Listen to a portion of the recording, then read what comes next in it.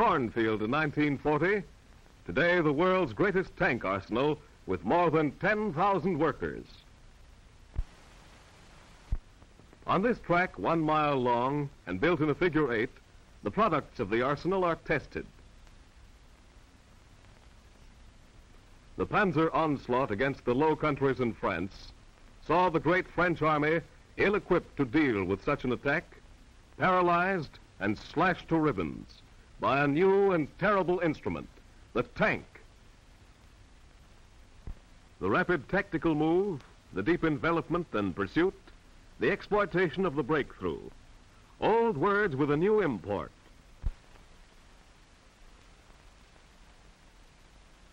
The tanks moved 150 miles a day deep into enemy territory, to the very heart of enemy resistance, repeated the process day after day.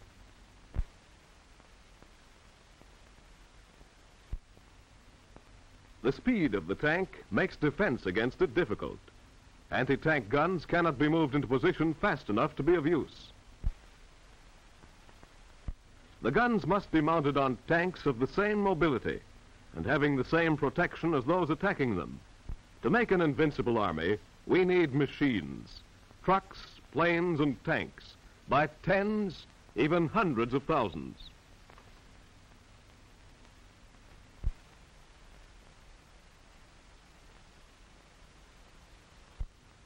For these, we must go to the assembly lines of the nation. With the lessons of warfare in Europe plain to see, a tremendous expansion of tank building capacity has taken place. Here in the Detroit Tank Arsenal, the world's first great tank arsenal devoted entirely to the mass production of the tank, we forged the armaments of victory.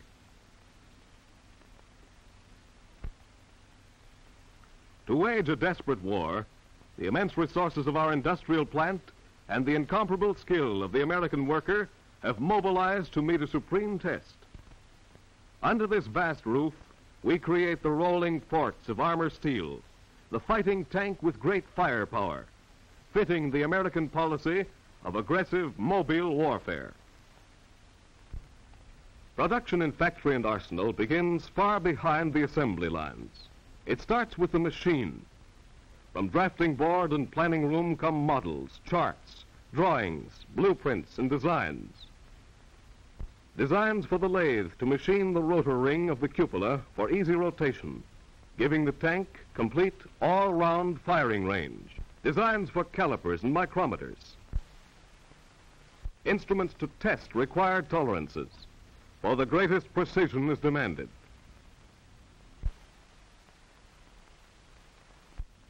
Here is the housing for the powerful 75s, a miniature fort having its own artillery to smash resistance as it blasts its way to the enemy rear. The tank, with its force and scope, is capable of carrying on a small war all alone. Here, the planers rough-cut the wheel suspension on which the tank will be suspended. The heat of the tool against the armored steel. Hard, tough steel requiring good machine tools, tougher than the material they mill. 1,000 heavy automatic machines, 8,000 tools, gauges, and fixtures had to be designed, built, installed to get the tanks rolling. And thousands of workers had to be trained for exacting new skills, all paying willing tribute to a great tradition, to the long-recorded achievement of American gunsmiths, artisans, mechanics, to the tool builders of New England, New York, Philadelphia, Cleveland, Cincinnati, Detroit, Milwaukee, and the West. From 1920 to 1935, around 30 tanks were built in the United States. These were all development or pilot tanks made for experimental purposes. The sudden creation of a vast citizen army and the lessons of warfare in Europe brought a great expansion of tank building capacity. But large as initial plans and orders were, these have been doubled and quadrupled in the face of world conflict. Today, the most advanced methods of industrial production, the most modern in tool and machinery design, are joined together in an epic struggle to determine the destiny of free people everywhere.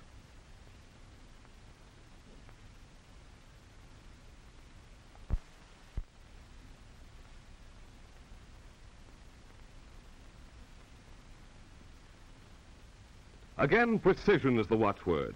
An error of a hair's breadth may mean the difference between life and death for 7 soldiers who will be called upon to man this giant of destruction. Teeth are cut into the cupola rotary ring. Motor-driven, the turret, of which this forms the base, will turn a complete circle. A complete arc of withering fire can be shot from the 37mm gun soon to be mounted in it. Teeth, too, for the master gear, cut into hard, strong steel to mesh and drive the tank forward. These lend speed and bite to the attack. The modern tank is a complex mechanical marvel. Making of it involves the utmost ingenuity and correlation of manufacturing effort. We are building uncounted numbers of these machines, putting them to work, to labor with free men fighting for what they cherish. Men and machines are the backbone of the crusade to rid the world of tyranny, the hope and promise of the future. Before actual manufacturing could begin, plant layouts had to be made, the necessary building space provided, the proper tools and other equipment brought together, materials requisitioned, procured, assembled, all for the single purpose of making tanks. Giant multiple drills of sufficient weight and size to machine the heavy parts, boring dozens of holes in one downward motion, had to be designed and built. Here are the gears and flywheels of the punch press in one of dozens of departments, making parts which flow to the main assembly, into the finished tank. The oxygen pantograph torch, cutting out the sprocket gears that will guide the caterpillar tracks.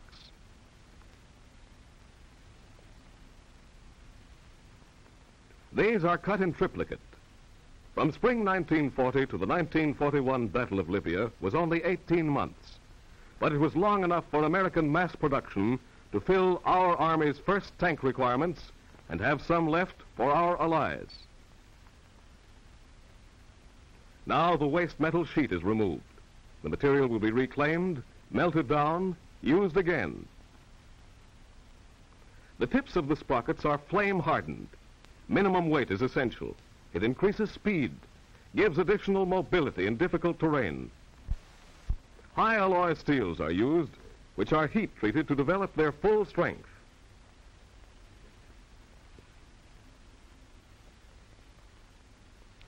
The standard of workmanship required is high. A vehicle must be built whose ultimate employment is the roughest usage. A tank is expected to traverse rutted fields and tangled woods, splash across unbridged streams, have its full weight thrown upon itself. 28 tons of steel hitting solid earth at a speed in excess of 25 miles an hour and come through solid and steady and asking for more. Strength is the keynote, and to guarantee that strength, the master gear is oil quenched.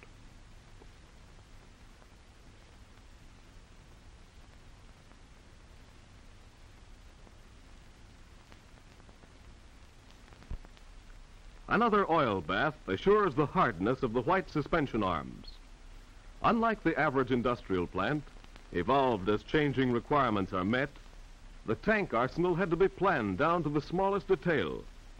But from blueprints to finished plant, the job was accomplished in 7 months. Not only that, in this brief space of time, the first completely assembled tank was delivered to Army officials. From hundreds of suppliers come steel, rubber, aluminum, and tin.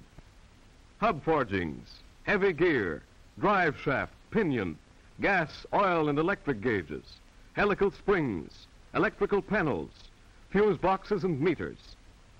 From these vast stockpiles, materials flow to scores of sub-assemblies, reaching their proper places, each at the proper time. 10,000 parts, 20,000 parts, 30,000 parts. 30,000 parts to make one engine of destruction.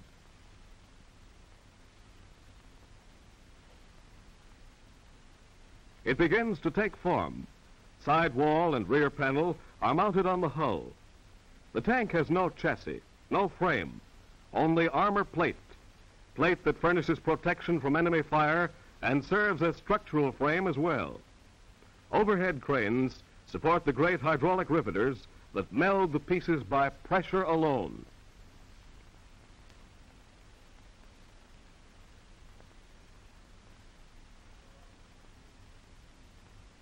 Dozens of tanks go together at one time, rolling from stage to stage on 3 production lines.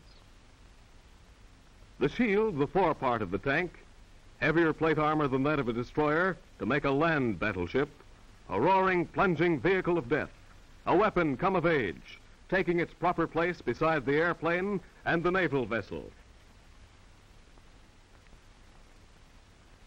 And here is the turret for the 75-millimeter cannon. The wheel suspension. Later come the insulation, the operating levers, transmissions, oil and gas tanks, electric wiring, and piping instruments. The crane hoists the completed hull, moving it along the line where it will gather strength, power, drive.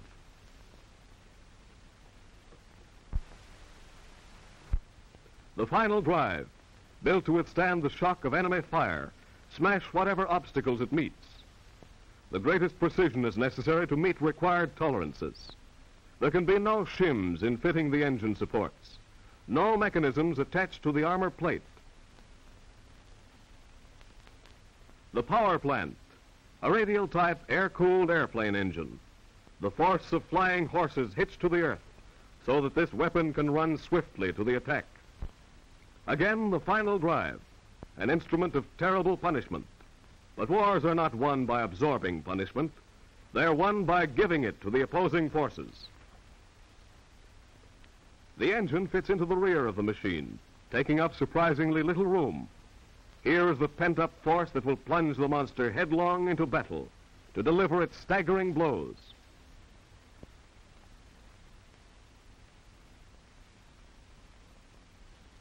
The 37-millimeter motor-driven revolving turret, a fortress swinging a complete circle of raking fire, destined soon to shelter men, steel, and shrapnel, to hurl at the tyrant foe.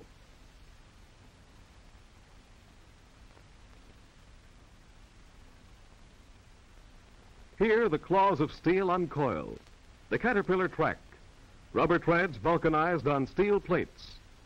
The development of the caterpillar track is one of the essential mechanical advances that made the modern tank possible. It lies open on the assembly floor, waiting to draw on the huge body. It will supply sufficient traction to enable the machine to operate over the roughest terrain. The giant's legs, the bogie wheels. Alignment on the final assembly line is maintained by letting these wheels run in a grooved track on the floor of the shop. The wheels run onto the treads.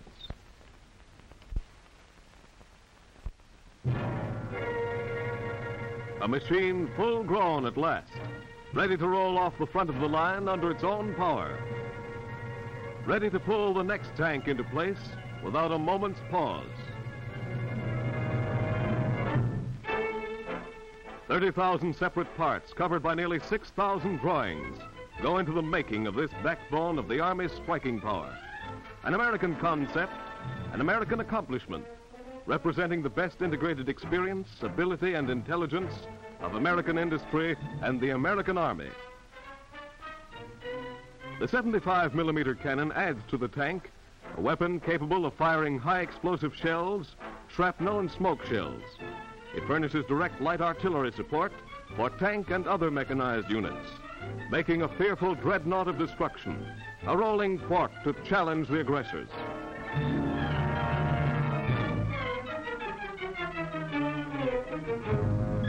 The massive steel turrets mount a 37-millimeter gun, hurling armor-piercing projectiles, adding still more power, deadly on the ground, deadly in the air when used for anti-aircraft work. The final inspection line. Here the working parts are tested for faulty application. There's no room for mistakes. Picked up in the air and started toward its final destination, the lives of men and the fates of nations suspended in the balance. The arsenal's task is done. The tanks are combat ready. Production now is not a promise, but a fact. Gigantic, real, a solemn answer and a pledge. The pledge of minds and hands, of men who have a special kinship with machines. Production is a line of battle, and production's battle line must drive ahead.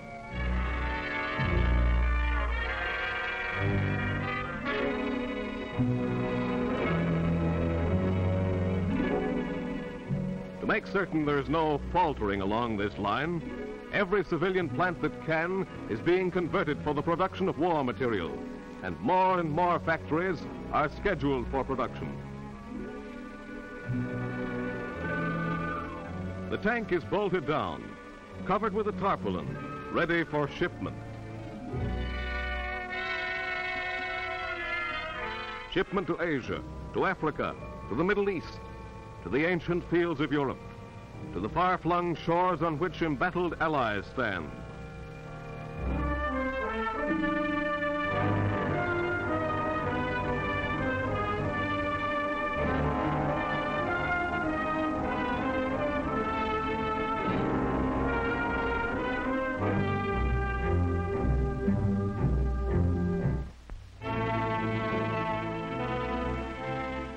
When the final piece has been applied, the tank goes through a 65-mile operation test, made by inspectors of long experience, men who can detect unusual noises even above the normal rumble inside the machine. An ordnance test of 10 miles follows before the tank is finally accepted. Night and day this work goes on, here as in thousands of other factories throughout the country, toiling ceaselessly to produce the instruments of destruction for a nation in the grip of total war. The Detroit Tank Arsenal is only one of many great plants turning out the medium tank. A series of transformations from cornfields to arsenals, from idle factories to humming production lines has been going on. More and more factories are scheduled for construction as the vast plants and experience of the automobile industry are converted from peacetime manufacture to the pressing needs of these grim hours.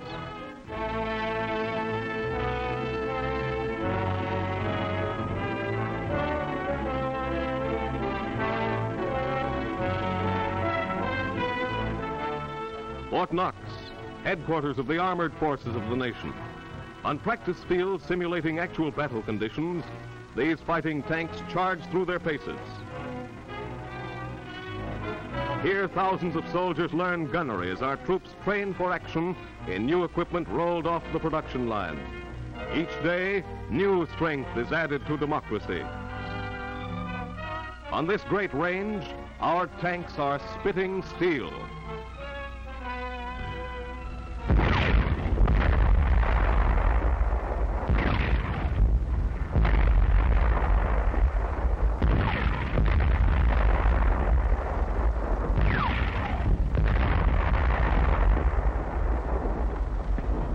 Strong men will see them through, and where these tanks go, there soon the earth will tremble.